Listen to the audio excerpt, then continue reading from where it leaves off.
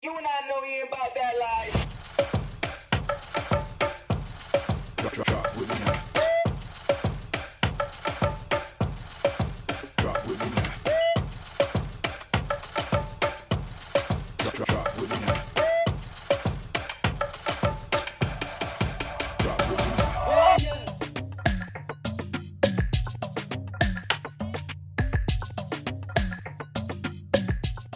Hi guys, welcome to my channel. This is Shin. So today is June 10 at 3 a.m. and we're gonna go to Isla Verde. We're gonna go there by car. We're gonna start rolling at 3 a.m. and we're gonna go straight to the Bangau port. Yeah, I will be with my family and my friend. So yeah, I'll keep you guys posted. Bye-bye! Eddie Meow sa Kabebe Boys. So, hi again guys. Ito na nga at nag-start na kaming mag-roll. Medyo na-late na kami ng very light kasi nga naghintay pa kami sa mga kasama namin, yung isang kapatid ko. And anyway, ito na nga at dumating na kami sa port. And explain ko yung mga fees mamaya. Hello! Hello! Nasaan tayo? Ha? Nasaan tayo? Nasa Tabungaw. Tabangaw. Tabungaw Port. Parking area. Sakyan namin. 150 daw ang parking for 24 hours. At ang mga ganit. Kanti lang. Sa taba, na po yan. Tambiboy ko. Hello. Saan tayo pupunta? Sa... Hindi niya alam. Parang resort, narinig ko kanina or something. Isla Verde. Ayun. Ay! Wait! Akala ko resort. We're going to Green Island. Green Island. Punta tayo sa Verde Island. Verde Island. Very good. Ang daming basura. Ba't sila naka-yellow?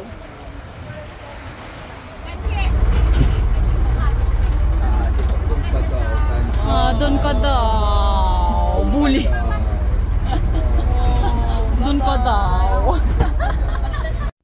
So Verde Island or Isla Verde is a volcanic and small island located off the coast of Batangas province in the Verde Island Passage, which is a strait that separates the islands of Luzon and Mindoro in the Philippines.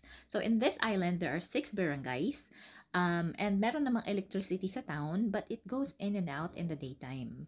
Don't worry though, most of the houses and communities are solar powered. Yun nga lang, ibang accommodation doon walang AC.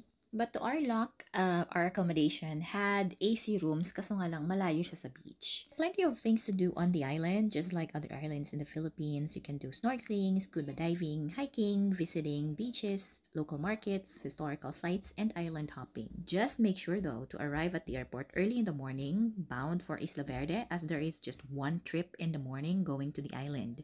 Same with going back to Batangas Port from Isla Verde, which leaves at 5 a.m. As mentioned earlier, I'm gonna share our experience with our accommodation kasi may konting issue lang naman nung magpunta kami dyan.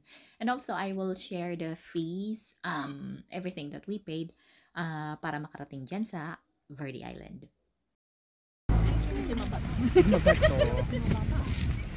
Hindi, masarap magano dyan. Ito na ba yun? Oo, pero doon tayo mag-ano sa may unahan. Truthfully. Okay, we've arrived. Diba no? Medyo maalon today. Nakakalurky. Welcome to Verde Island.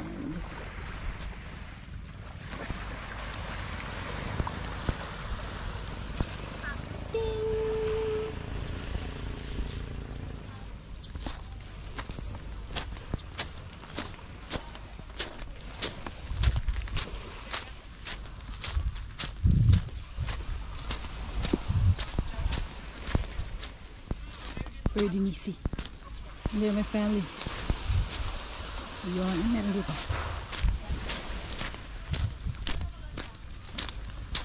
So hi guys, I'm here in Verde Island with my family and we're currently staying at Verde Nisi. So medyo complicated yung nangyari.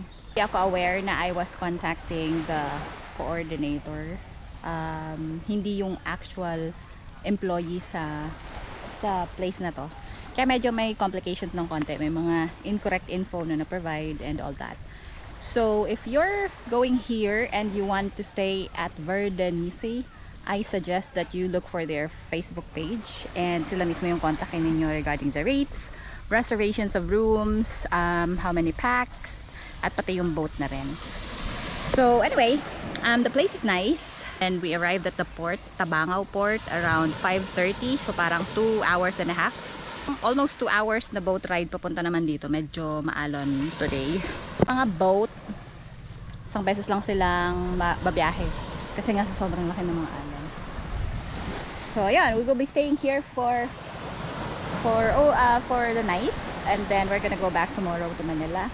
So far, okay naman yung place. Actually, yung beach front niya, mabato. Pero that's okay. Na-expect ko na siya. Nakita ko na kasi siya sa picture. So, okay lang naman. But we will go sa may sawang dive camp. At saka may isa pa, yung mahabang buhangin ba yun? So, magde-day tour lang kami doon. Anyway, the boat transfer, it's 250 pesos per head one way. So, round trip, that's 500 per head. 12 kami. So, 500 times 12 pa yun. And then, yung rental, it's 2,000 per night. So, 2 kubo na fan rooms yung kinuha namin. So, 4,000 siya. And then, nag-avail din kami ng AC room. Good for 4 packs. So, that's 2,500 pesos. And then, yung friend ko, na vlogger din, nag-avail siya ng tent with kutsyon na rin yung mattress. So, that's 350. Okay lang naman. Medyo cheap siya. Parang ganun kamahal. Nagkaroon lang talaga ng uncoordination sa mga nag-coordinate ng tour. Hindi ko alam kung sino yung kukontakin. May nakontak akong Randy, may nakontak akong Nika. And then pagdating dito, hindi pala sila taga dito. Parang coordinator nga lang daw sila. So, maybe it's my fault na rin kasi hindi ko na-check mismo yung Facebook page ng place na to. And nakita ko kung ano lang nakita ko, Isla Verde at Chuchu Transient nila yung sinabihan ko. Anyway, we're gonna tour the island later and we're gonna show you how it looks or what it looks like.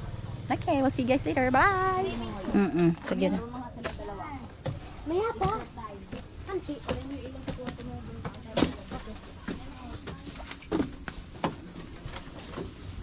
So this is the 2,000 pesos room. Ang ganda guys, kahit walang aircon. Di ba ma? Fan room lang siya. Oh, paa mo, madumi. Hindi madumi, nakachinelas ako.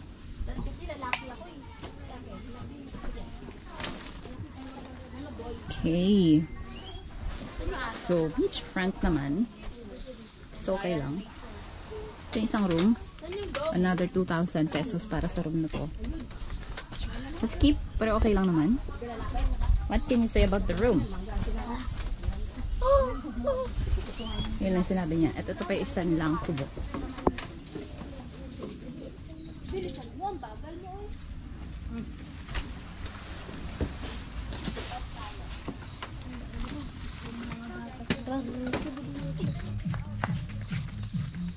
I-ano mo kami, i-vlog mo kami, ano mo kami. Pinela, sa tanggal.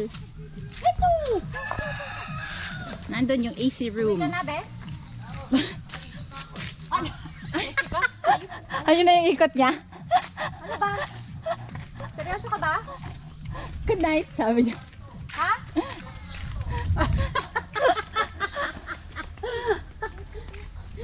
Hey! Palakarin mo kaya yung doggy mo.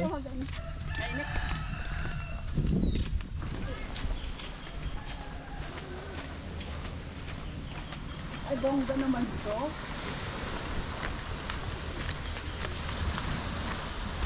Nabato pa rin. Pero okay lang din.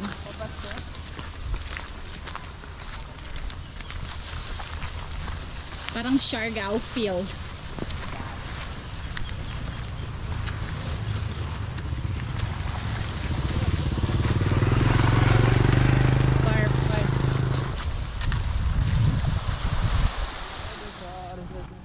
Another thing that I realized after staying sa Verde, Nisi, Medyo malayo talaga siya sa main beach, dyan sa may Sawang Cave. Akala ko kasi parang mga 3 to 5 minutes walk, mga ganun. Sinabihan kami na kailangan namin mag-take ng motorcycle kasi medyo malayo-layong lakarin. Though kaya namang siyang lakarin. So sumabay lang kami, umangkas kami doon. And siningil lang kami for about 20 pesos each. Then, it took us like 10 minutes to get there, dun sa beach. Medyo may regrets ako sa pagstay sa Verde, Nisi. I like the place, but it's really far from the main beach na maganda yung buhangin. So, sayang. Sana nagstay ako around Sawang Cave. But anyway, nangyari na. And lesson learned. So, that's why I'm telling you guys.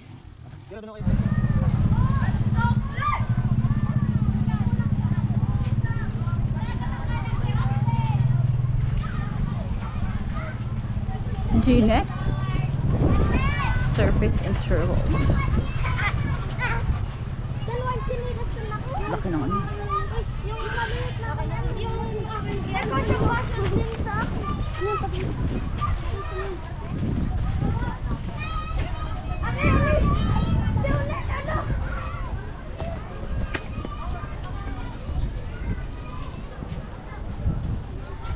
Ganda nun.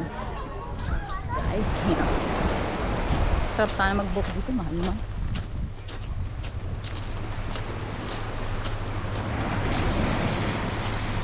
Nice. Nice. Layo naman para liguan. So magkatabi lang sila. Dun guys, pa Puerto Galera. Duh.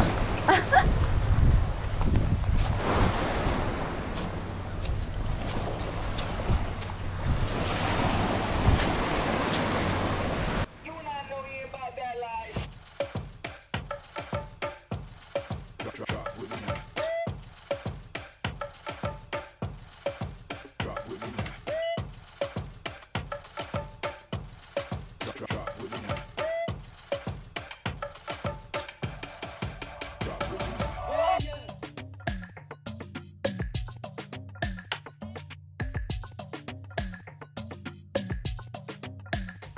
Drop with me now.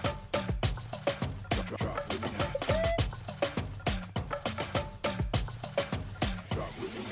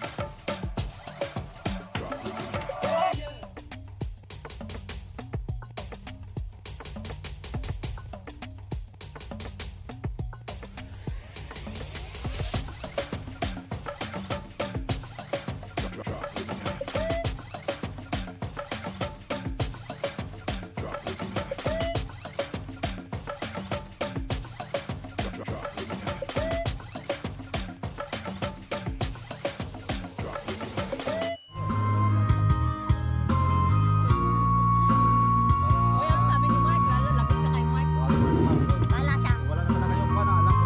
Bala siya.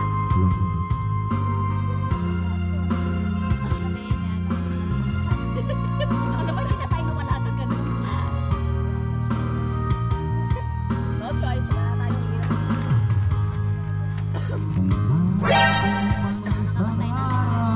Ano?